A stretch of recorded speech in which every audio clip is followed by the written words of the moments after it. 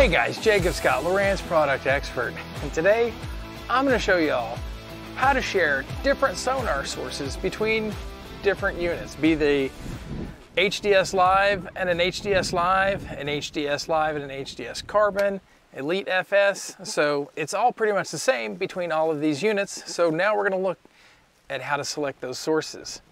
So as you can see right here, I've got a chart and a sonar screen. Now if I just wanted to look at a different sonar on the boat, so if I wanted to look at the HDI transducer that's on the front on my Ghost trolling motor, right here you can see this says it's my left console.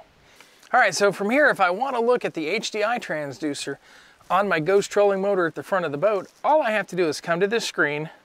I'm going to touch this screen to make sure my orange box is around it. I'm going to hit menu, and here it says source, it says left console.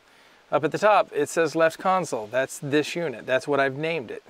So if I go to the source, and I go to HDS Live 12, channel 1, so I selected that one.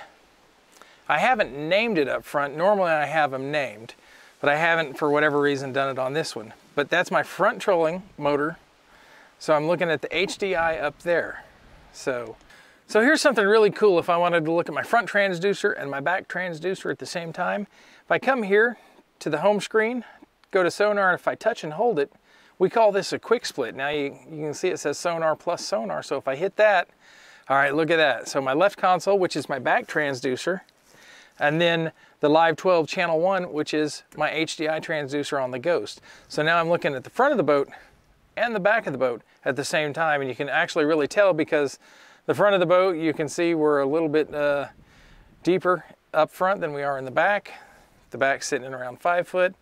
The front is in about 6.5 foot. So that's something really cool. This is good if you're like working an edge and trying to find drop-offs and things like that. So this is just one of the things you can do to look at different transducers on the boat. If I've got multiple transducers plugged into multiple units, I could look at each one of those transducers individually.